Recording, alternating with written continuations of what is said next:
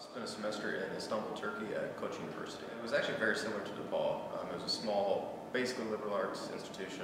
It was an English-speaking university, so all the classes were in English. All the students spoke English. Size-wise, it was pretty similar to DePauw. And I was able to take pretty much all the same classes that I would have here. I was a history major, and I got to take a lot of history classes, philosophy classes, and then also a Turkish language course. I had never left the country before, so just being abroad and actually being on my own, sort of having to learn independence and all those things very quickly in a foreign environment. It was challenging, but it was a lot of fun, and it was really very impactful for me. And then of course just meeting people from very different circumstances that I'm from was really neat and really had some lasting effects on me. So I think that it hasn't necessarily shaped my plans or changed my plans at all, but it definitely reaffirmed what I wanted to do before. Being able to travel was always something that was really important to me. So I knew that whatever job I have after college was something that I needed to be able to travel and get out and see the world.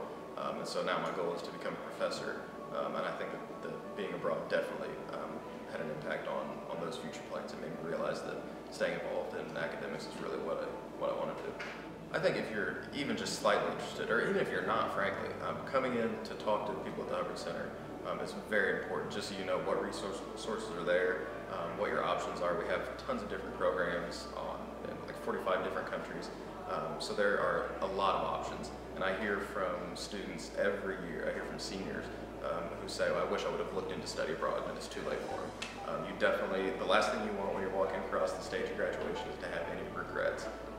And if you are wanting to study abroad and you don't look into it for whatever reason, you will regret it, and you definitely don't want that. Extended studies is nice because, first of all, students can go with a cohort of other DePauw students, so it's more comfortable, I think, for a lot of them, especially if it's their first time going abroad. It's much easier to know what your plan's going to be. You're going to have a faculty member there, friends that you can go with, so that's nice. And those are really cool programs that go to a variety of different places that some study abroad students, semester-long study abroad students, don't get to go to. So that's definitely great. And come in and talk to people at the Hubbard Center if you're interested. Talk to anybody that you can. Everybody knows someone at DePauw who studied abroad. So definitely, talk to your friends, talk to your family, talk to your professors, all of your academic advisors, financial aid office, the Hubbard Center. Everybody is definitely willing to help students and send them abroad. We want to send as many students abroad as we possibly can.